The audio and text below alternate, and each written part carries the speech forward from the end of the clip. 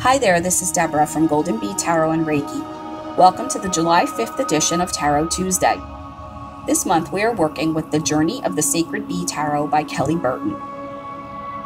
It's time now to close your eyes and turn your attention inward. Take a deep breath in through your nose, hold for a brief pause, then slowly release your breath. Continue to breathe evenly with eyes closed until you feel calm and centered. Then open your eyes and connect with the cards.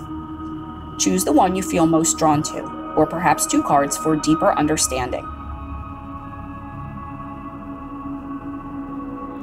Now that you've chosen your card, let's take a look at the reveal. Card number 1,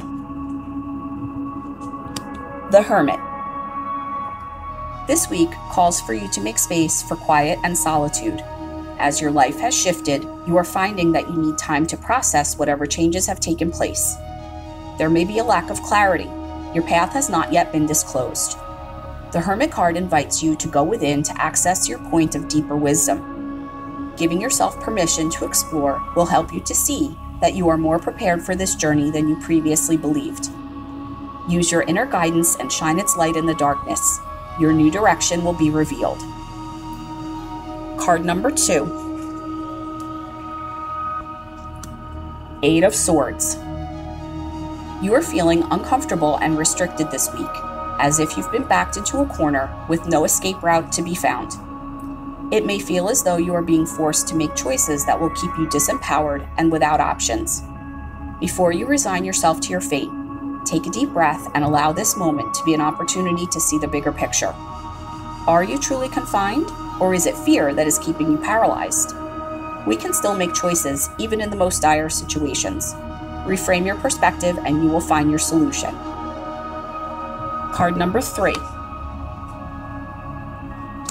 Knight of Cups. This is a time to make some big moves and bold declarations with regards to your connections. The Knight of Cups has a vibe of affection, tenderness, and empathy.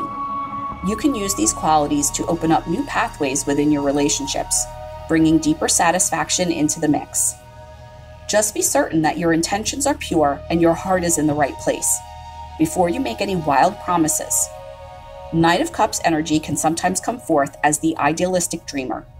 Know that you can offer your heart without getting lost in fantasy land. Thank you so much for joining me. Wishing you a week filled with magic.